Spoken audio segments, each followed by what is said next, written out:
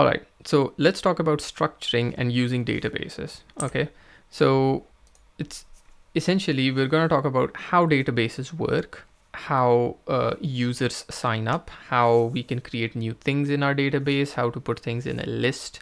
Okay, so overall, you have to just model the database and think about the back end of the application. It may sound complicated, but it's not that. The moment you cross that first little learning curve, you'll then it'll come naturally to you. But essentially what a data model is, it's just a map of entities in your application and the relationship between them. Okay, so if I think a messaging app is the most kind of simple model you would think, I have the from person, the to person, and I have the actual message text itself. So there's a relation between the message text and a person, and it's like, okay, this person sent this data from to. So that's just a relationship and just different entities in our application. Okay, now in Bubble we call every instance of an entity or object a thing. Okay, so a thing is like one message in the example I just described. So data modeling is just a process of defining, okay, you know what, I have an app, it's a messaging app.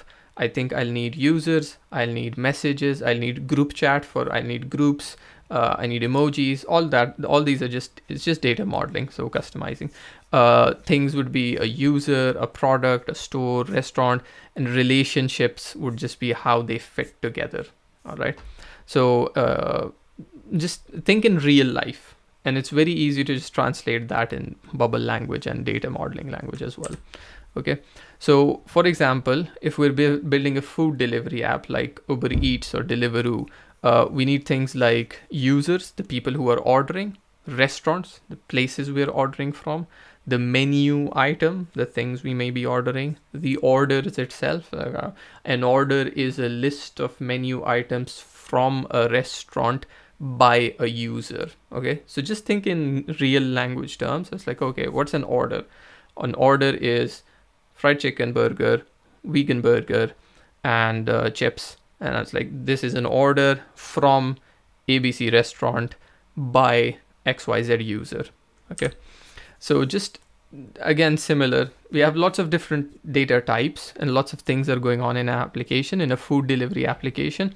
So just to cluster them, it's like, okay, Kate's Korean barbecue, that's the description of the restaurant. Peter's Pizza, description of the restaurant. Frank's frozen yogurt, description of the restaurant. Okay, and these are now custom data types. Okay, we define this structure. Okay, in Bubble we can define, we need a restaurant data type. A restaurant data type will have a name, Kate's Korean barbecue, an address, 123 Brattle Street, an email address. So this would become like, okay, this is our custom data type. So once we model our kind of like what we need to build, then we can define it in Bubble, okay, as a custom data type. Now, just to kind of, when we think in practical terms, we think in a specific example, but we just have a generalized thing. Peter's Pizza, I think of Peter's Pizza, okay, a restaurant name, 336 North Boulevard, it's an address. Help at peterspizza.com, it's an email. So just to generalize from our data model, we generalized the names and what is each type of thing we want to save. We have a text, another text, an email is a text, an address can be a text, can be a geo address. It just depends. Okay, so now each in Bubble we can define a type. Okay, so each field can be defined as a custom type. Right, so we have lots of built-in data types like text, number, date, image, file. All these are built-in data types and how we can store data itself. Okay, so if we are storing a price of an item, we're going to store it as a number. If we're storing a profile picture, we're going to store it as an image. If we're storing a name of a person, we'll store it as a text. It's just a fundamental unit. Okay, so there are, as I said, lots of built-in types: text, number, yes, no, date, geographic address, image or file, number interval, so it's a range of numbers, or date interval, a range of dates. Okay, files. Now Bubble has native file storage capabilities. Any file you upload that's uploaded from the app can be viewed from the file manager, and now the relationship between things is very important. Like an order has a list of menu items from a restaurant. It's just a relationship. Now relationships can be of multiple types. Okay, we can have one-to-one relationship. Like, okay, one order is by one user to one user's address from one restaurant. Okay, and we can have one-to-many relationships, which is like one order has many things in the checkout basket, chips, Coke, stuff like that, many things. One order, many things. A restaurant has multiple orders that it fulfills. So, and there's also many to many relationships, which is like a third type, which is slightly rarer and slightly more complex. The most common ones are one-to-one and one-to-many. Okay, so just another example in lists, like a restaurant can have many menu items: chicken soup, turkey sandwich, rice and beans. Just a different example. Okay, now we had the built-in data types like the text, image, file, number, date. When we define a new custom data type, it becomes a new type as well. Okay, so this allows us to kind of build complex relationship and build our new clustered things. How do I give an example? Okay, so a restaurant has menu items, but what is menu items? Menu items themselves can be broken down into like the name of the menu item, chips, burger, or the price, which is a number. So the name is a text, the price is a number. These two together become a menu item, and a multiple menu items in a restaurant. So the menu item became a custom data type. It wasn't a built-in bubble data type. So bubble gives us like the fundamental bricks, if you call them. Like we have a text type, input type. It's just at the foundational unit elements. We can cobble them up together in a custom data type, and we can use that custom data type in bigger custom data types and define lots of complex relationships. Okay, nested data is what we'll call it. Okay, so as soon as we define new data type, we can use it in another field, and this way data can nest. Okay, and we can define types which nest.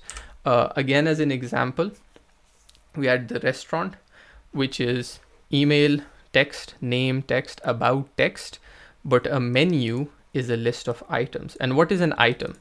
An item itself is a name, the description, okay, chips, lovely fried, twice fried chips, the price itself. Okay, now overall you can complicate it even more. So a restaurant also has a list of orders, and an order, what is an order? An order has a list of items. Okay, because the menu has all the items that can be ordered. An order has a few. Okay, and an order has a total cost. Maybe it needs to be picked up from the restaurant. Maybe it's one that it has to be delivered. What's the address for delivery? A user can have a favorite list of restaurants. So you can just kind of, it's important to keep in mind the basic units, cluster them together, and kind of build the data model from there. Okay. Built-in fields make it very easier. It's just a few built-in fields, like what's the created date of something that was made, what's the modified date, who created it, and a unique ID. So each entry in the database already has these built-in fields. They're useful later on if you want to refer to them ahead. So let's look at a bit of a live demo as to where all this stuff is. So we can find the data, we can define our data types in the data tab, in the data types sub tab. We had our base unit, the individual items, I think. An item had a name like chips, which was of a type text. These are all the built-in data types. So an item had a description, which is also a type text. An item had a price, okay, which was a number. Now, if we wanted to create a restaurant custom data type, and we add the name of the restaurant, okay, text, and we add the list of menu items, Okay, and we find now, because we've defined items before, we have these built-in data types, but we also have these custom data types at the end here, items. And I just have to check this box. This is a list of menu items. If I think I had like the email address as well, and I had a address of the restaurant, which can be of a geographic address data type. Next, we also had order. Okay, an order contains a orderer, which will be a user in our app. We'll talk about the user, which is a special type, in the next video. Okay, but we also want a list of items that were ordered. Again, it's the items data type and a list.